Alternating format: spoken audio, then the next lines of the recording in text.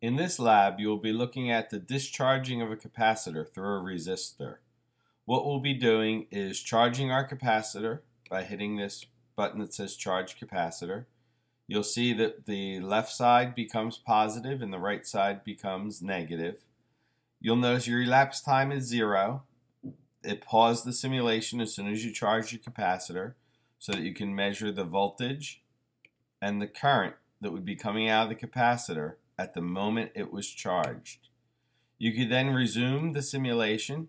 The capacitor will start discharging. At periodic intervals, you want to pause your simulation and take readings of voltage and current. Okay, so 10 seconds in, our voltage has dropped.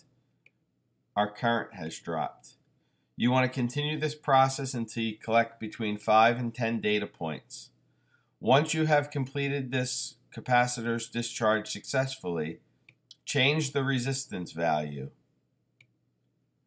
It's good to have some resistors where you have yellow as the third stripe and some where orange is the third stripe. I'd like you to do a total of 4 resistors, so do 2 orange and 2 yellow.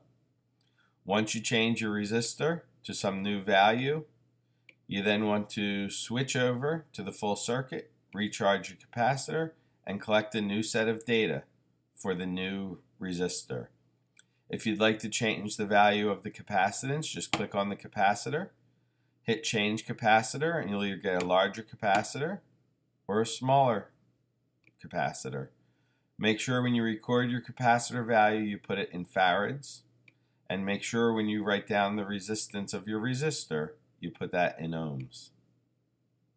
When you're all finished collecting your data, you want to create a graph where voltage is on the y-axis and time is on the x-axis. Do it for all the data sets that you collected. Then plot another graph where current is on the y-axis and time is on the x-axis, and do that for all the data sets that you collected.